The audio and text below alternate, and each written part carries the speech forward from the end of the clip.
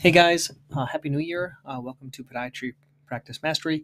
We're starting a new year, 2024. My goal here is to help you build $1 million practice. So that's a practice where you're producing over $1 million. Kind of helping you to do that. I have the Practice Mastery Academy. If you haven't checked it out, go to podiatrypracticemastery.com. That's where I put kind of all my secrets. And today I'm going to talk about a couple of MVP patients here. So maybe give you some inspiration for your largest check patients. So first patient I saw today, a 64-year-old male. He was here for shockwave number 2. So for him, he had 3 shockwaves scheduled. He was here for a second opinion. He had pain to the second metatarsal head and base of the proximal phalanx on the second digit. On ultrasound, he had a tear of the plantar plate. He was here because he saw someone else. They couldn't do anything. So we did 3 EPATs. And we're going to, at the second one, I did a Amnio injection. So we use right via flow. I put in half cc's of that, half cc's of 0.5%, or actually 1% lidocaine, and then 1 cc of normal saline. So 2 cc's total with ultrasound guidance. I do that shockwave first, and then that, and I put him in a cam boot for a week.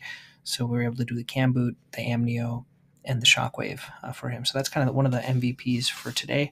And then kind of an interesting patient, something that we all see was a patient. He was a 68-year-old man with a plantar hallux ulcer that we've been kind of dealing with it for a while. It had a fibrotic base. And so what I did for him is I did a prescription for Santal because of the fibrotic base. That bumped it up to a level 4 because of the prescription for him. He is offloading it with a surgical shoe and a peg assist. That's one of those like liners that you take out the dots in it. I decided the surgical shoe mostly because he has Medicare and Mass Health, which is the kind of the free care, and we don't take the free care portion, so he's responsible for 20% of everything. And then I did the ulcer debridement. So that was the other one. And then the last one, kind of a unique one. This was a 54-year-old female. She had a week ago had a lapidus, and she was using her crutches, and she whacked her second digit on her left foot. So this is within the post-operative period.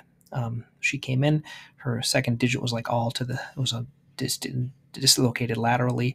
I got an x-ray. It was totally dislocated and twisted around. So I numbed up the toe, distracted it, kind of recreated it, put it back in place.